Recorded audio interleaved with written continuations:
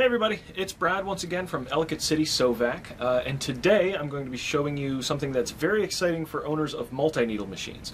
There's a new cap frame out and it is awesome. It is not only easier to use than the previous cap frame, but it also can get your embroidery much closer to the brim, and it is much easier to hoop a flat brimmed cap with it. So I'm going to be taking it out of the box today. We're going to put it on my machine.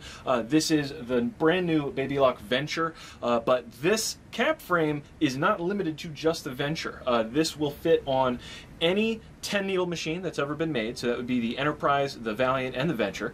It will also fit the Intrepid and other 6 needle machines. Basically, if you have a 6 needle Baby Lock machine and the screen is oriented this way, then it is going to fit. The ones that it wouldn't work with would be ones that have the screen going horizontal. But if you've got a screen that looks like this, it's going to fit that machine.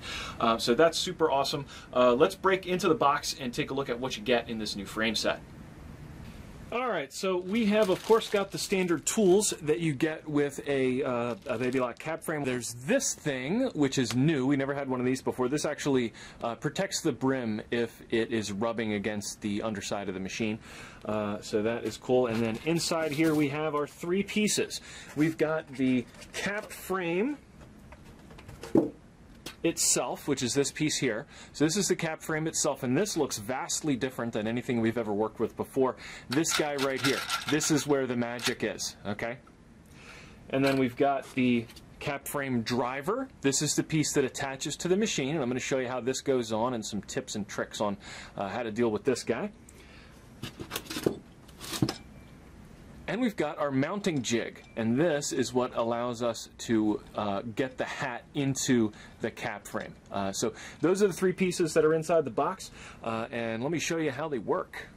Alright, so the first thing I'm going to do is take my cap frame mounting jig here, and I'm going to attach it to the part on my stand that's made to hold the cap frame mounting jig. So if you've got the white stand like this, that's going to be this little piece here. If you've got the gray metal stands, that's this piece. I'm going to put it on my white stand right here, and you just turn the little screw at the bottom to lock this on. This will also attach to any kind of shelf or whatever flat thing you want to put it on.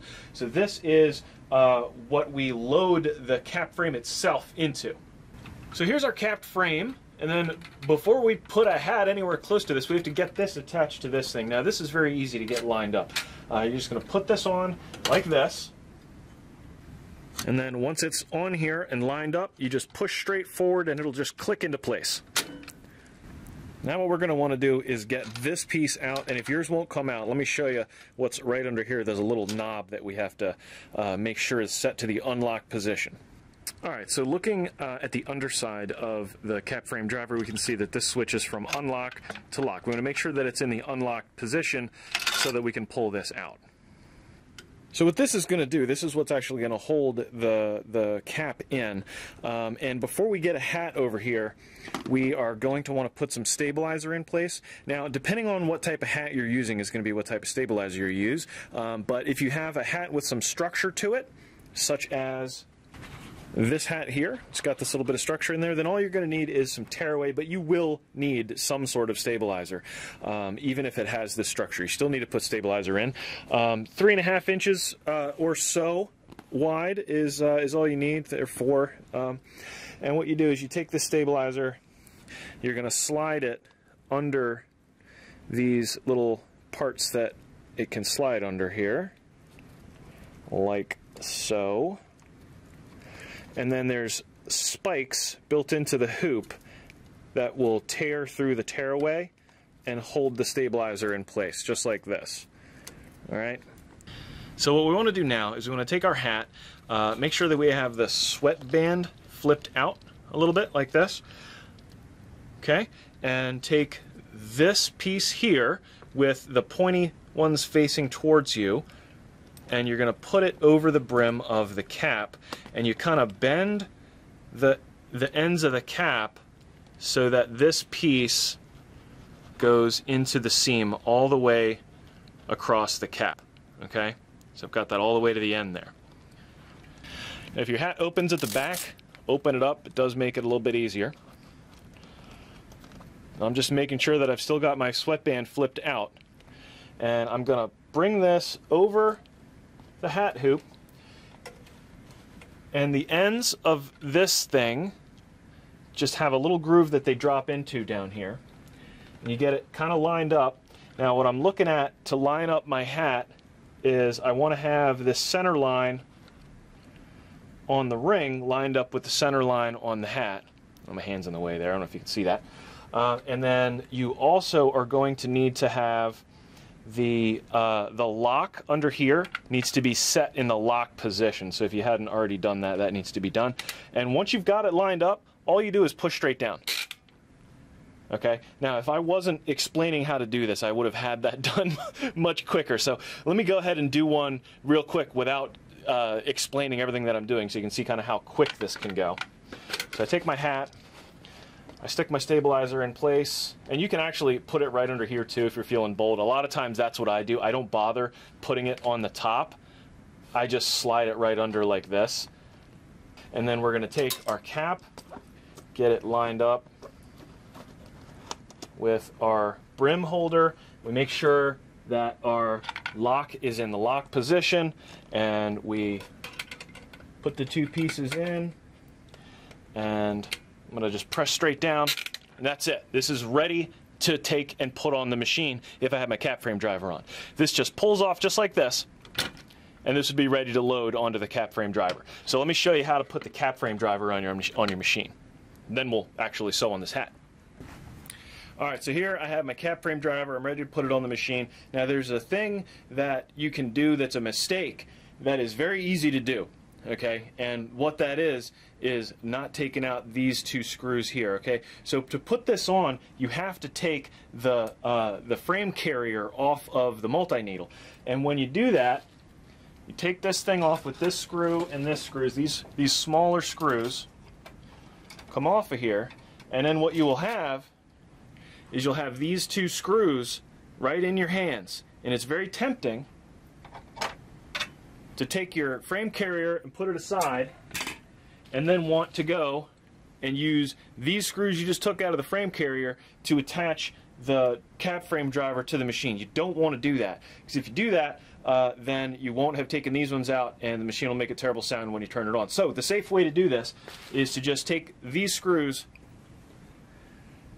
screw them in to these spots here and here. This is what they're designed for. You take these and just screw them in like that and like that. And if you do that, then you have no choice.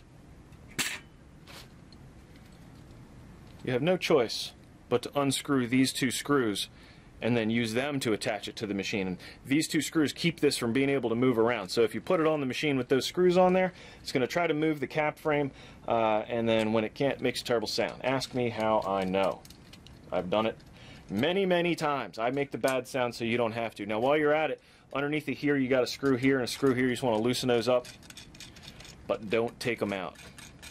Okay, and we're going to take this piece, and it just slides right on. There's really only one way for it to go. It attaches just the way the frame carrier does. You just screw these screws back in. And only ever thumb tight. You never need to really crank down on these screws. They're made for you to just finger tighten these. They don't ever need to be screwdrivered. So once this thing is on here, then we're ready pretty much to put a hat on this and embroider. So if we do anything on the screen, it's going to immediately calibrate this. So I just touch anything, it goes and calibrates it. Now if it was going to make the bad noise, if I had done it wrong, then it would have made the bad noise right then. Oh yeah, the thing I forgot to show you, you also want to tighten these screws down the bottom also. There's screws underneath. The ones I had you loosened before, they want to be tightened up too. Keeps it from banging around. There we go. Alright, so everything's all tightened up. So let's go up to our screen here and see what we're gonna embroider on this hat. Oh, I guess we should put the cap on the cap frame driver before I move on to that. Let's do that. It's real easy.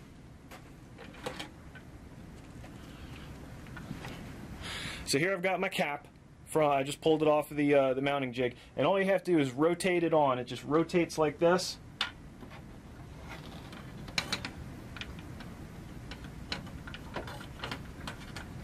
and then it just pushes straight on here just the same way that it did on the mounting jig.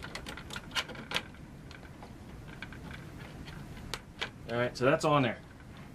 Now if we're working with a 10 needle, we have some benefits because we can use the camera to see where our design's going to end up falling on here.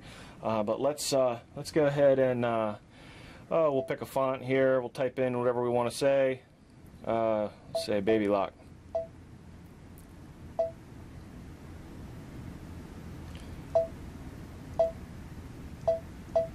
Baby Lock, right? Perfect. Set. Now, as soon as I get out of my edit screen here, it's going to know that I got the hat hoop on, and it's going to flip it upside down for me. Very, very handy. All the multi-needles will do that, no matter which one you're using. But if I have the 10 needle, then I can turn this camera button on here and actually see a live action shot of what my stitches are, or where my stitches are going to be lined up. So if we go in, we'll take a closer look at that. We can see where the center line on my hat is. Really, really convenient for doing this, for making sure you got it lined up the way you want it. And I can move my design now a little bit at a time to make sure that I have it lined up exactly where I want it. Now that's actually pretty much dead on to where I wanted that to be. So we're already in good shape, but that can really save the day when you're trying to make sure that the design is going to be just where you think it's going to be.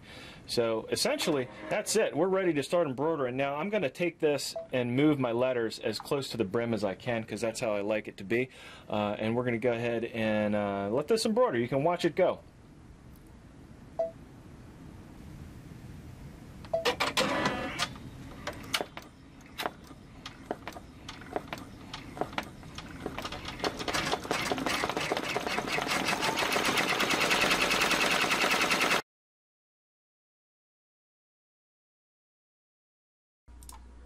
Alright, so while this is sewn out, I'm going to answer some what I think will be the more common questions that I'll get from this video.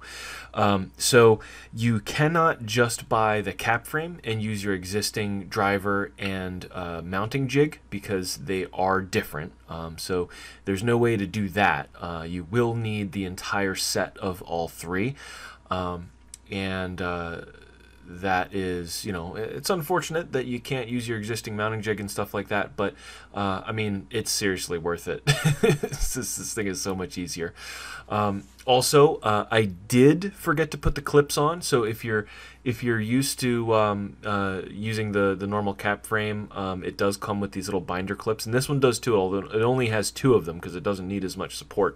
I tend not to use the clips on hats anyway, which is why I forgot to do it in this video. But yes, it does come with the clips, and you are supposed to clip these little binder clips to the hat to pull it tight. I find that it's really only necessary if you have a hat that doesn't have very good structure.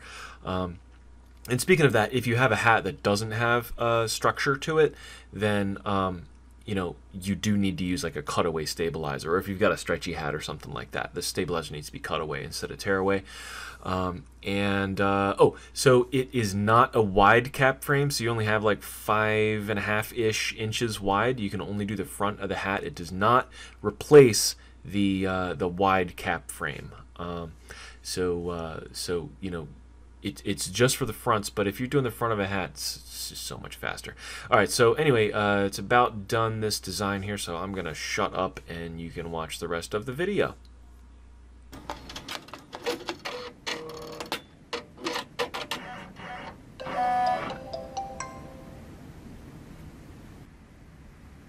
Okay, well, as you can see, my hat is done. I'm going to take it off of the machine, and all you have to do that is just literally just grab it and pull straight back, and it will unsnap. Okay, it's not like on the older cap frame you had to use your thumbs to roll the little rollers off. This will just pop right off. You rotate it to get it out of here, and the way that I like to take the hat off is by putting the cap frame back on the mounting jig.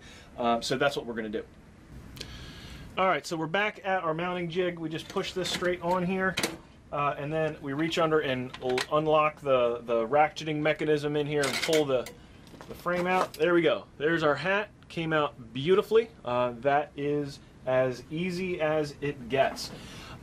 Now, I've done a lot of hats with the original hat hoops, both the standard cap frame, the advanced cap frame, the wide cap frame, and this beats them hands down. It is so much easier to hoop. Now, you cannot embroider on the side of the hat like you can with the wide cap frame set, so if you need to do that, you'll still need a wide cap frame. But for doing the front of hats, you cannot beat this thing. It is so easy to get it in. Not only is it easier, it's actually better for a couple of reasons. So one reason is flat brim hats like this snapback. This is a very popular style of hat, and it's really hard to hoop a hat like this. But with this, it's not hard. Now this one is one that I messed up on, so I have it just as kind of like an example hat. But I'm going to show you how easily I can get this into the hoop here. So we do the same thing that we did before, where we put the ratchet thing on and just kind of curve it and hold it so that we're holding the teeth into the seam. Now we're going to hold all this together just like we would with the other one, but you kind of have to be a little more kind of hands-on with this and force everything to stay in place when you're doing this. And we drop it down into the ratcheting mechanism. You got to make sure that you have this on the lock position, and we're going to go ahead and make sure that this all stays as straight as I can. We're going to push down, and I have got this thing hooped up. This can go right on the machine, no trouble at all. Not only that, but I can actually get the embroidery closer to the brim than I can with the standard cap frame. So let me show you how that looks. All right, so I've got my I've got this hat on the cap frame, and you can see, so the bottom of where this design is now, this represents as far down as I could possibly have gotten the embroidery on this. And take a look over at what my camera on my machine is showing. I've got it up. I've got a design, just a capital letter A, moved as far down as I can get. Look how much closer to the brim that is. That is the #1 complaint that I hear about the cap frames, is that you can't get the embroidery close enough to the brim. Well, this solves that problem. It is so much better, both for ease of hooping and because we can get the embroidery closer to the brim, which that's what everybody asks me when I'm giving them lessons on how to do this. Can I get the embroidery closer to the brim? And now, yes, you can. It is very exciting, very exciting. Now, of course, because this is going on the internet, I can't tell you what the price is, but just call the store and we'll tell you. Of course, if you're not one of our local customers, you have to call your own local dealer. We are running a special introductory price on this right now, though, so you know, you can get a good deal. Yeah, if you've got a multi-needle and you make hats, you need this hat, you need this hoop. It's just straight up. I normally wouldn't say that like you definitely need one of these kind of things that we sell here, but I mean, it's just so much better. It's so much better for making hats. If you make any hats, this is a required buy right here for sure. I hope that you enjoyed this video, and I'll see you in the next one. Thanks for watching.